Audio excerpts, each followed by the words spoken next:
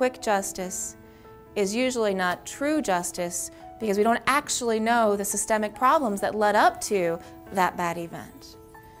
And so I don't want to damper anyone's enthusiasm in just culture, by absolutely no means.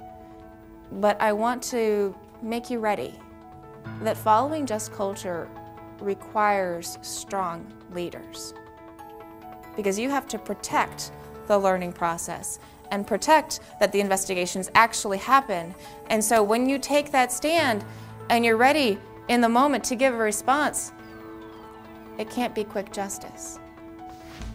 You have to be the one strong enough to say, we need time. Time to do the investigation, time to figure out the actual root of this issue. You have to be ready for following just culture, not just on the good days, but on the bad days as well. And that takes some strength from leaders, and to push back against the regulators, to educate your regulators and your imposers, to try to teach them the value of just culture. You're in that space where you're protecting this process.